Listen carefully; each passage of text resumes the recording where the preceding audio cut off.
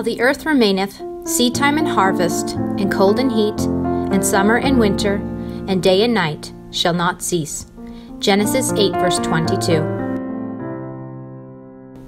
Hello, friend. April has arrived, and with it, the spring rains. The grass has begun to turn a vibrant green. The honeybees are already buzzing through my perennial beds. The garden centers have begun to fill up with plants. I get giddy at the mass scale of green and would easily spend more than my budget would allow on plants. So many plans twirl around in my mind for our homestead this time of year. The kittens continue to provide us with entertainment as they chase each other around the room. The eggs in the incubator I was telling you about last month have hatched. The fuzzy chicks cheep away night and day in our living room. I thought children grow fast, but baby chicks definitely grow faster. The Siberian squill are at their finest, blanketing the perennial gardens with their sea of blue. Gently the daffodils blow in the warm spring breeze as the rhubarb and raspberries shoot up their new growth. The Haskap or honeyberries that I planted into my raised beds last fall are covered with buds. The kitchen garden patiently waits for me to complete the project I began almost 2 years ago.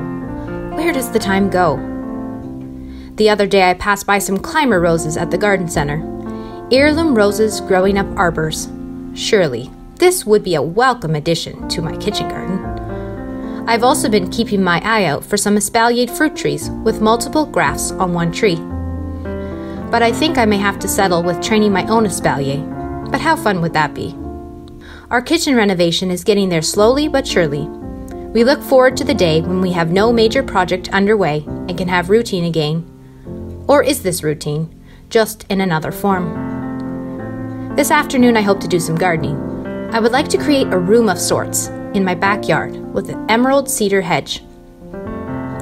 Inside our home we have 1 more month of lessons before we break until August. Now that the weather has turned, we have become more intentional about going for weekly nature walks again.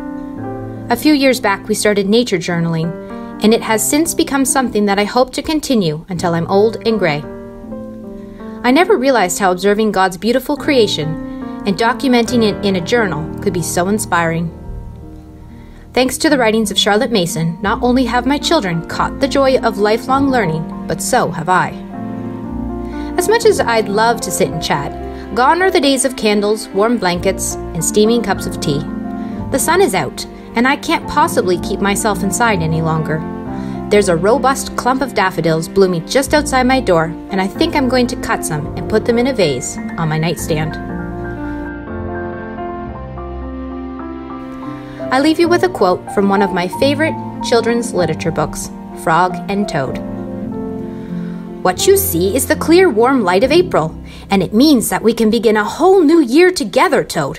Think of it, said Frog. We will skip through the meadows and run through the woods and swim in the river. In the evenings, we will sit right here on this front porch and count the stars. Well, off I go. Sincerely, Megan.